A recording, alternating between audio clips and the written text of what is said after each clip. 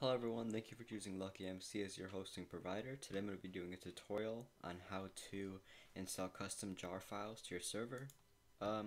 Jar files are basically the code that the server runs off of, I guess. I don't know how to explain it simply, but that's basically what it is.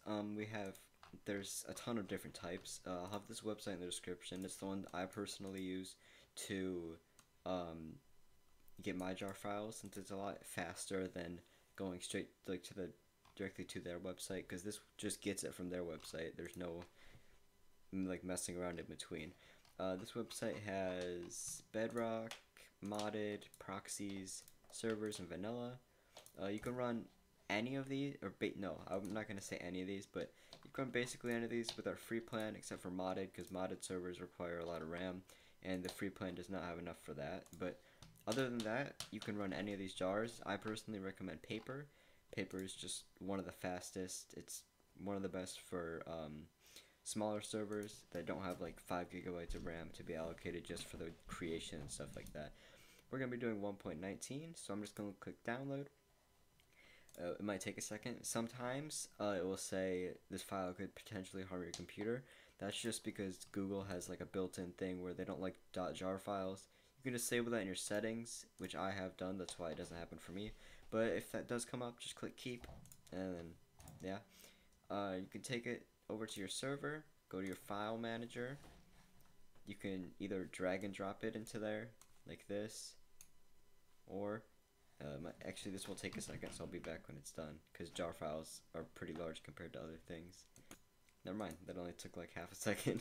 But you can either drag and drop it, or you can click upload. Downloads, and there's your plugin. Not your plugin, sorry, your jar file. Right here, you can just either click the three dots, or you can right click on it, rename, and then keep the .jar at the end. Make sure the .jar is there. You can change the words in front of it to server, and that's all you have to do. You can either click enter or click rename, and click rename. And there you go, now you have your jar file. If you want to change the default, so if you don't want it to be server.jar, if you want it to be like spigot.jar, you can go over to your network tab, or not, sorry, your startup tab. Here you can change everything about your startup. If you're doing your own, you don't have to worry about Minecraft version or build number. That's only if you're uploading your own though. Here's your server.jar file. You're going to change server.jar to whatever you want it to be. So if you want spigot.jar, now you have spigot.jar.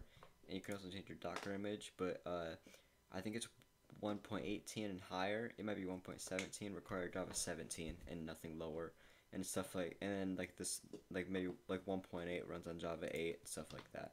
So since we changed it to spigot.jar, we're gonna go to our file manager, rename this to spigot.jar. It doesn't matter, you can make it anything as long as this matches with this. That's all you need to worry about. You're gonna go here and click start. World creation does take a little bit, especially for the newer versions, since they have to load so many chunks. The chunks are so complicated and stuff. So I'll be back when it's finished. It will pop up saying this. You have to accept this because it's basically the terms of service of having a server. And here we go. It's finished. It says, has all the information. When your server's starting up, it just gives you everything. So if there's an error, you can create a support ticket in our Discord, and we can help you out with that. And just send us the error or your server ID, and then file manager logs. You can get your error from here and just send it in to us. In order to join your server, you click on. You can either highlight it or you can just click it. Copies it to your clipboard. You can go down over to Minecraft. We're gonna add server. Paste it in. Name does not matter. It can be whatever you want. We're just gonna call it test. Add it in. It's the same one. I'm just gonna delete that one. And then here we go. Your icon. I'm not sure why it's like that for me, but it will usually be like this one, just the gray thing. But you can change that. The link to the video for that in the description. But you can connect to the server, just like that. Now we're in the server. You have our server. In order to actually use the server, you'll have to go into the console and type /op. Now I just went through and got rid of my IP from the console, because every time a player connects, it shows their IP address, and you don't really want to show that on YouTube. So I'm just going to do /op, and then your username. It can be, as long as it's your username, it doesn't matter. Look, I can do notch whoever you opt. Now you can do all the commands, get more creative. I have a tutorial on how to do plugins on the channel as well, if you want to learn how to do that. And that's basically it for this tutorial. If you found this useful, let us know by liking and subscribing. That helps out the channel a lot. If you have any issues with your server, let us know in the Discord, and we'll try to help you as soon as possible. And yeah, thanks for watching.